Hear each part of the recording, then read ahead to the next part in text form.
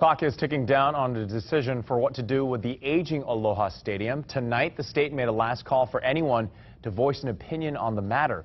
KITV4's Brenton Awa was at tonight's meeting and has more.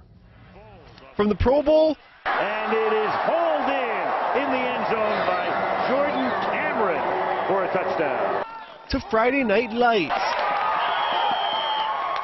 sellout concerts, to the home of UH football. Aloha Stadium has been the host of some of the state's largest events since 1975. But like a pro player past his prime, this stadium showing its age. And the cost to keep it in the game for the next 5 to 7 years is a whopping $120 million. The facility is aging. Cost is rising.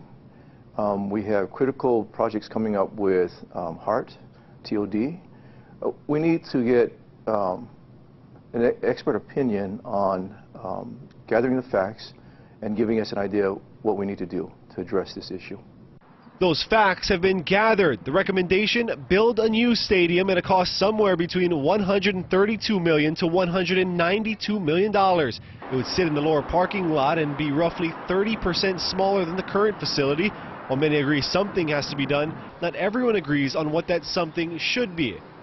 I played in the Rose Bowl in 1952, and the stadium was in good condition, and I don't see why this stadium cannot last longer than it is now. The stadium could last, but is it worth it? A new one would save the state up to $3.2 million a year in operating costs. These visitors from Philly have already seen their old stadiums torn down, then rebuilt, and they say they've never looked back. They tore down the Vet, which has been around since I was a kid, and it was a neat stadium. It's been around forever, but it was old, it was outdated, and the new stadiums that they built are just amazing stadiums.